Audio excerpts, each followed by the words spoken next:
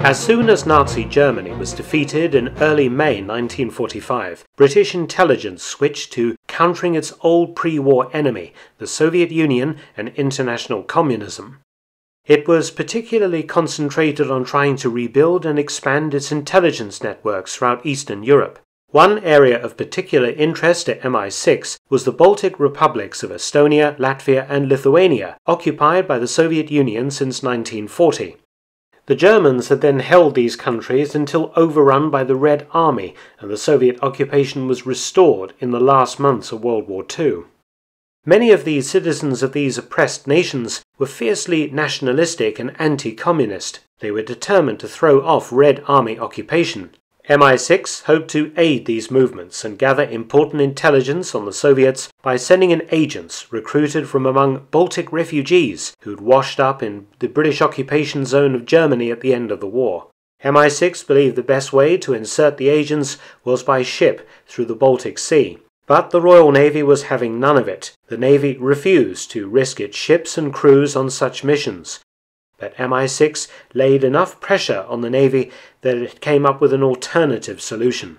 At the end of the war, several powerful and fast German E-boats had surrendered to the British. E-boats, known to the Germans as S or Schnellboats, were very fast motor torpedo boats that had preyed on Allied shipping in the English Channel, North Sea and many other areas in World War II, with sometimes devastating results.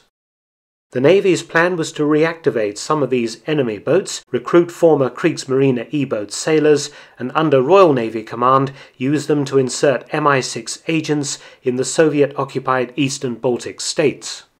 Fortunately for the Royal Navy, many former Kriegsmarine officers and men were then serving in something called the German Minesweeping Administration, Germany's first post-war naval force that used World War II minesweepers to clear up the detritus of war in the British occupation zone ports and shipping lanes. For more information on this fascinating topic, see my film linked in the description box below.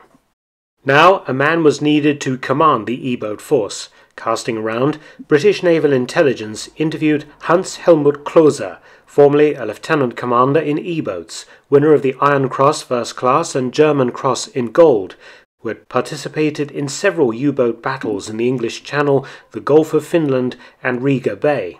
Klose accepted and helped recruit former E-boat crews for the former German boat S-208, then at Gosport, Hampshire, England. In April 1949, Klose set off on the unit's first operation, the insertion of 6 MI6 agents on the Latvian coast, accompanied in the boat by 2 Royal Navy officers and 2 radio operators who were dropped off in Sweden on the way. 3 subsequent missions were also successful. To save on wear and tear, S-208 was now based in Germany. In spring 1951, S-208 was upgraded in Bremen, and a sister vessel, S-130, also a former World War II E-boat, added to the unit the following year. Over the next 4 years, Klose and his crews, under the codename Operation Jungle, carried out about 15 more spy insertion operations, dropping off or collecting around 50 agents in the Baltic states and Poland, for both MI6 and the Gehlen Organization, a West German intelligence organization headed by Hitler's former spy master Reinhard Gehlen, working for the Americans.